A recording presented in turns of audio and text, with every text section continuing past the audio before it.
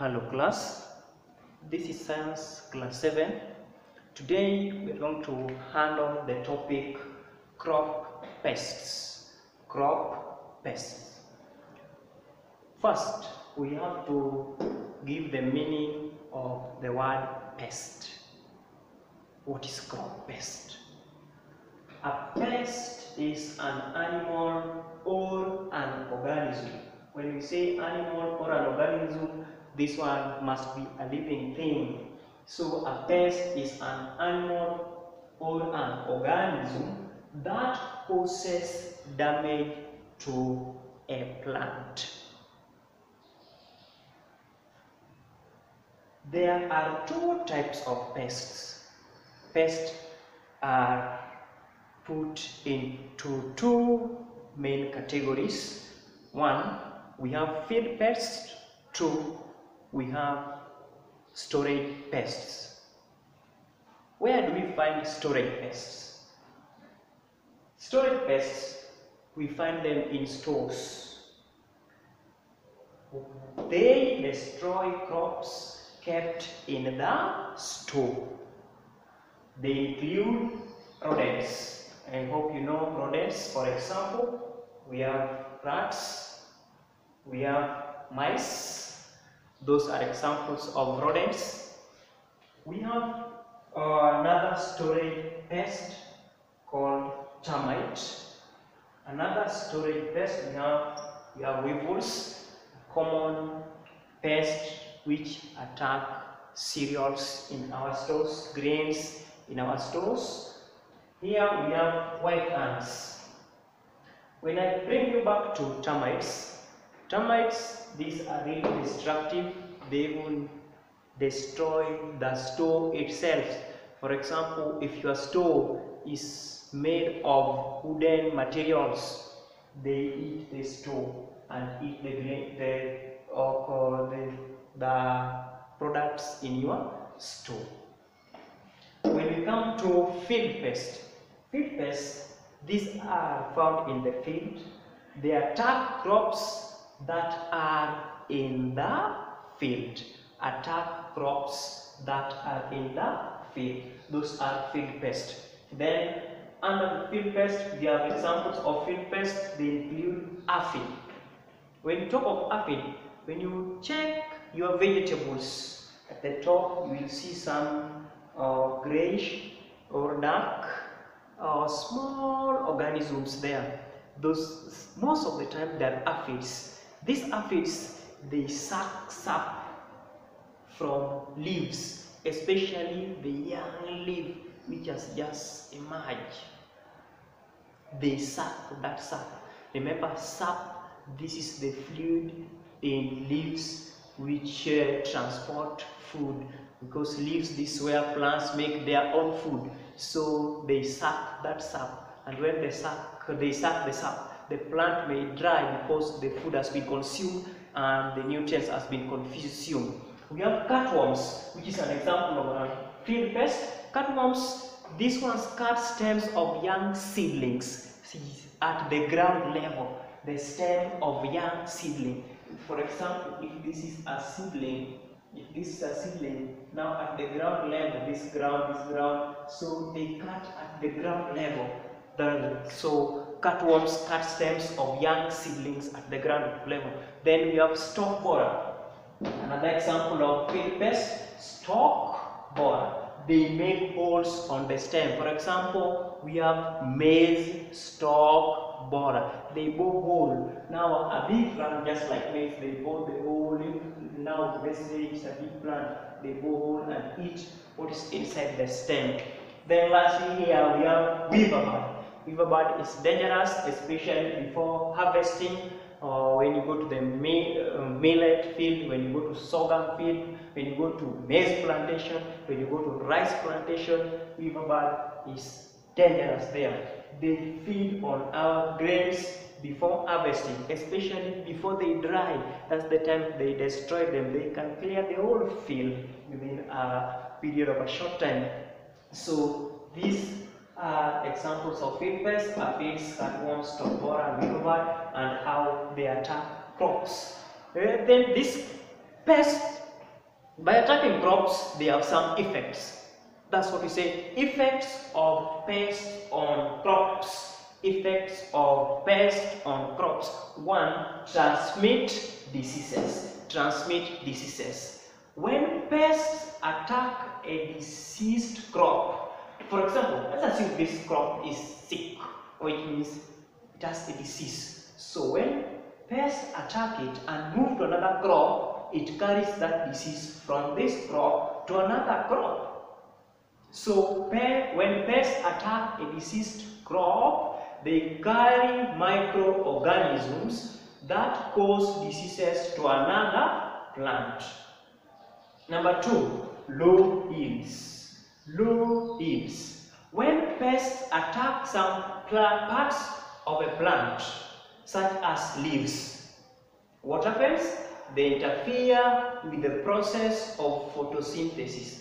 And when the process of photosynthesis is interfered with, some pests also attack flowers, some also attack fruits, therefore reducing the quality of harvest. And I will mention something, photosynthesis. What is photosynthesis? This is how plants make their own food.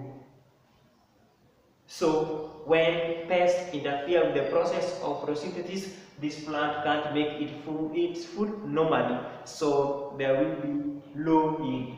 Then the next one, we have what is called reduced quality of produce. This was low yield, it means it is less. But this is quality.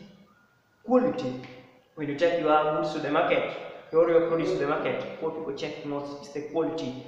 Quality is the goodness of a product. Different pests attack different parts of a plant. For example, we have stalk borer. What can it do? Sometimes they make holes in sugar cane, affecting its quality. For example, we have armyworm. You know armyworm? Sometimes they make patches on skumawiki, or skumawiki is what we call canes, reducing the quality, hence lowering the price. Then we have causes disease to consumers. They can also cause disease to consumer. For example, fungi and bacteria cause diseases to crops.